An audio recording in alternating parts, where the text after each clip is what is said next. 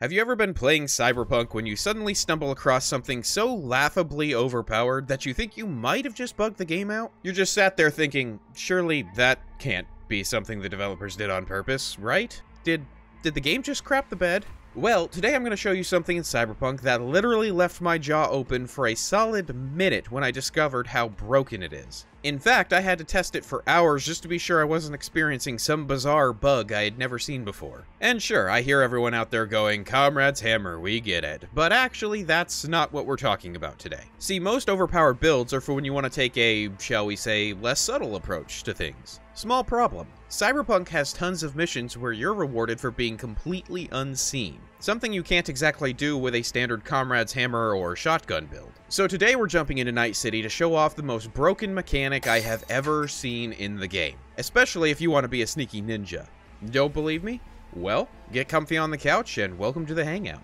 Let's jump into this, shall we? Alrighty, so to pull this particular one off, we're going to be starting a new game, and the best part about this particular mechanic is none of this matters. So you can play on pretty much any difficulty you feel like. We're going to choose very hard, because why not? Your life path obviously doesn't matter, so sure, nomad, why not? And even your attributes don't matter, which is awesome, because this means that this can go with almost any other build you want to go for. You want to do a pistol run?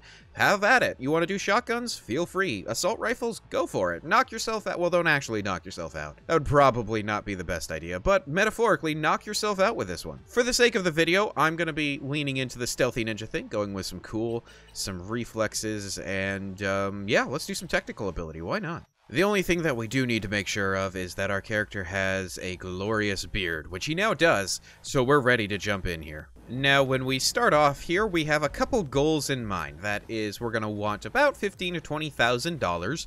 Obviously, the more the merrier, but that's going to be sort of a baseline we're shooting for.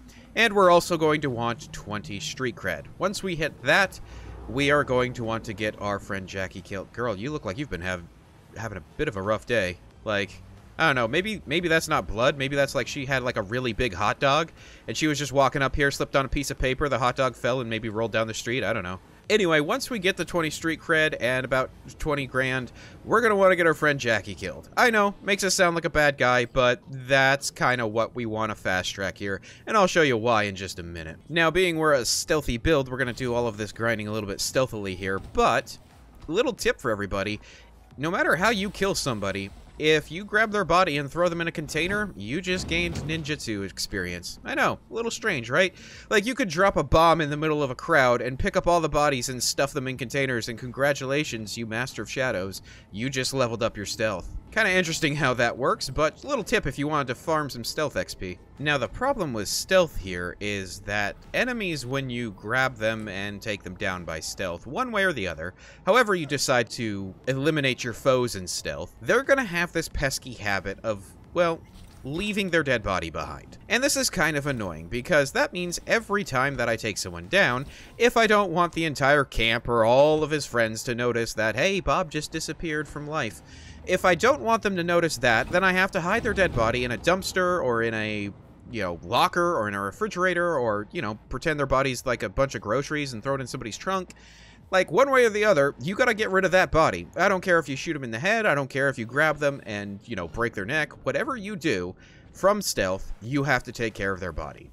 However, what we're going to be doing today is going to take care of that particular problem. You know, the pesky problem of enemy remains. YouTube, please don't age restrict this. I've literally, I downloaded a mod to clean up all the advertisements so that you don't age restrict this video. Please, I beg of you. Alright, so it's been a little bit of time. We got our friend Jackie killed, and that was, you know, just as pleasant as it always is.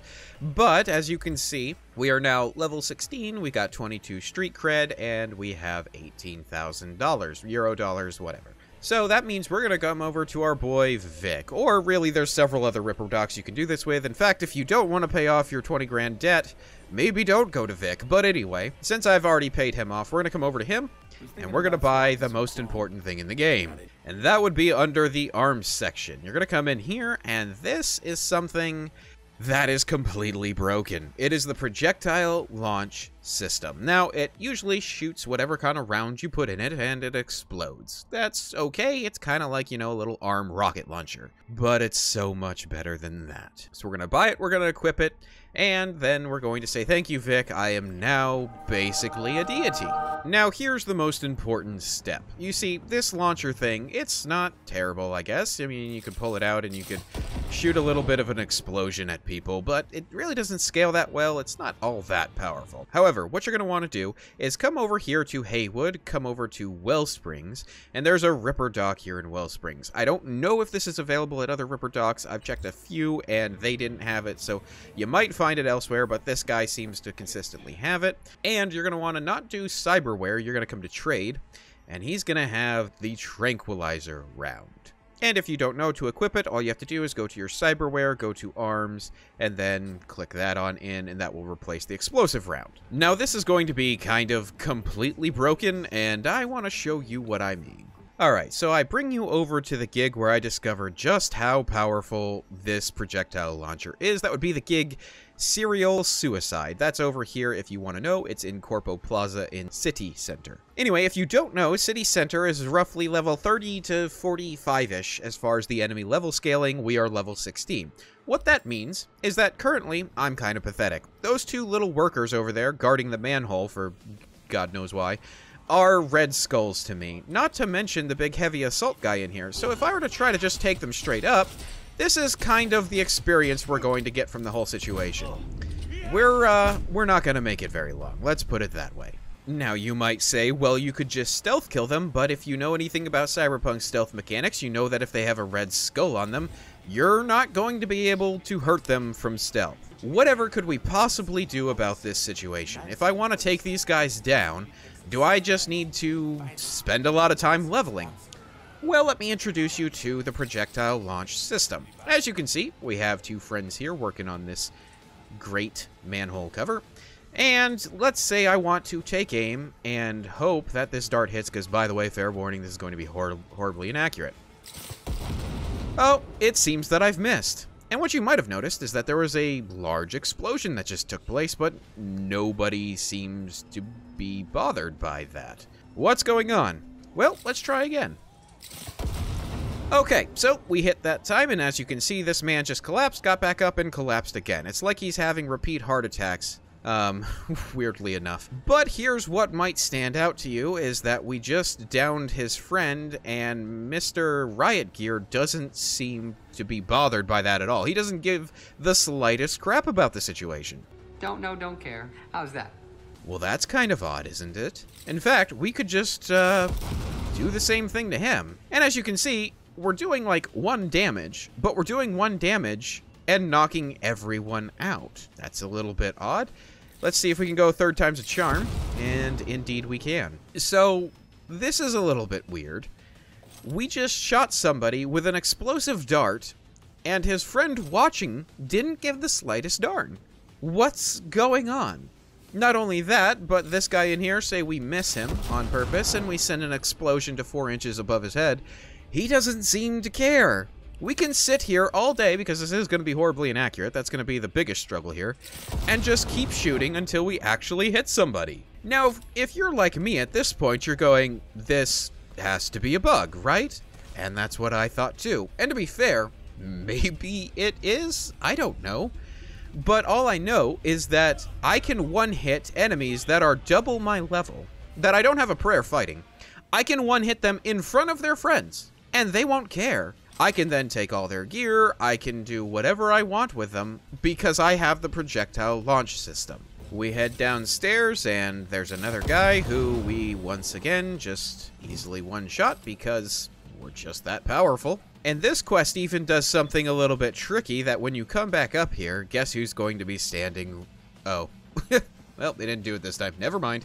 You are fake news. Oh, dude, he killed the guy. I didn't know that was an option. Ugh. That's a little weird. Oh, hi. He just, Apparently these darts, like to take people's bodies and gently set them down in seats, too. Whatever. But as you can see, we're in an area that's a level, it's double our level. And yet, we just took everyone out. Now, if you really want to be that kind of a guy, you can go over and you can still kill these people.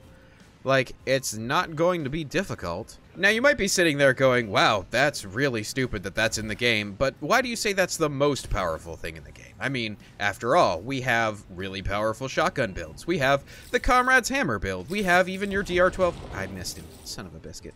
We have even your DR-12 Quasar build, which is up on the channel for those who YouTube blesses with the ability to be able to see it, because apparently when some people play this game, it's age restricted. Anyway, I'm not getting into that. But why would I say this is the most overpowered thing in the game? Well, let me show you where we are. We are currently in Santo Domingo, which the quest we're doing right now is Danger High. In fact, some of the stuff we've already been doing is clearing out the gigs over in this area, which is even higher level. As you can see, Danger Very High. And some of the NCPD scanners that I've cleared over there. All of the quests on this map are basically doable now at my level, no matter what level it says of danger. As long as it's not a Cyber Psycho, because for some reason this only does 1 damage to Cyber Psychos, and it's not a boss or a robot, then we can pretty much clear any mission we want. There are a couple that are bugged with this thing, by the way. Like this gig down here, for some reason. Well, again, I don't know what's a bug and what's a feature at this point, but as far as how it normally works, this mission is bugged. The Arasaka warehouse is bugged for me for some reason. There's a few places where you're going to have issues, and it may not work exactly how it's working in the vast majority of the game. But outside of those few things, we can complete quests we are extremely under-leveled for. And this is why I say it has the edge, even over the very well-known Comrade's Hammer. Because we are in Santo Domingo, and we're still very under-leveled. At level 20, we still wouldn't be able to do the quests over here generally, which, guess what?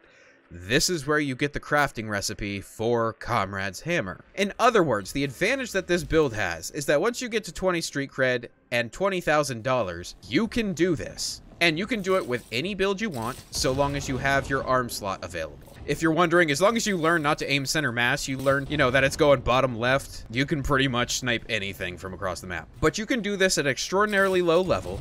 You can do this stealthing, because that guy doesn't even care that his friend just exploded. He's just like, that's Jeff. He had beans. It makes sense. I heard an explosion behind me. I told Jeff not to do that, but you know Jeff. I don't know what it is with me and fart jokes for Cyberpunk, but here we are. But in this mission, we're going to be having a very tough go of it. Were it not for this one little mechanic, we can clear all of it long before we'd have an overpowered Quasar build, or overpowered Comrade's Hammer, or overpowered any number of other builds. And again, this is all in stealth. In fact, the most broken stealth. So yes, even with the limitations of this arm, I would say it's still more broken, because right out of the gate, you can drop level 40 enemies. And just to highlight exactly one more advantage this has over all those other builds, I brought you over here to meet Ted Fox. Ted Fox is a quest that you get, again, in the Santo Domingo area. This quest is breaking news. As you can see, danger still very high, even at our current level, so we're not even close to being able to do this. As you can see in the right-hand side here, we have a bonus option to remain undetected. So, if you want to go in here and start capping everybody with Comrade's Hammer, or with the Quasar, or a shotgun, or anything like that, good luck getting the bonus objective. But, with this arm, it becomes a little bit more doable. Yeah. Just a smidge. Just a little bit more doable to remain undetected as you do this quest. And as long as you mix it, I like to mix it with a hacker build, because you can take out cameras, which obviously there's other ways to deal with cameras, but just how I prefer to deal with them. But you mix this with a hacker build and suddenly you're pretty much unstoppable in these missions. And the great thing is, as you might see, these guys are all skulls, which means we can't stealth this mission normally, because these guys wouldn't even hold if we grabbed them. They would be able to overpower us.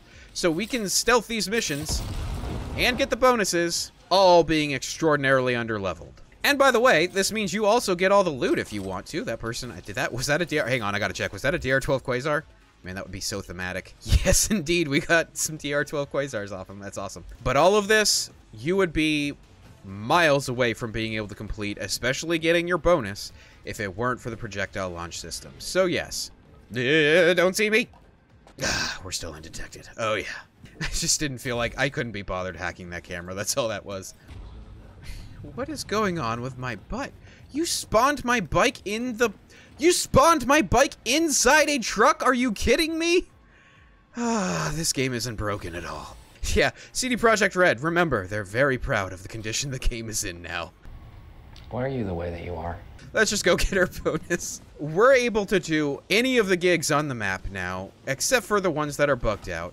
We're able to take down pretty much anybody, especially mixing this with a hacker build. And if you want to go for your favorite build, like Comrade's Hammer, or like the Quasar, or some shotgun build, or anything like that, all of that can be done with this, but this will help make it a whole lot easier. So yes, this, as far as I have seen in the game, is just the most broken thing out there. But Havoc, you say? I actually want to do that loud and proud, guns blazing approach this time.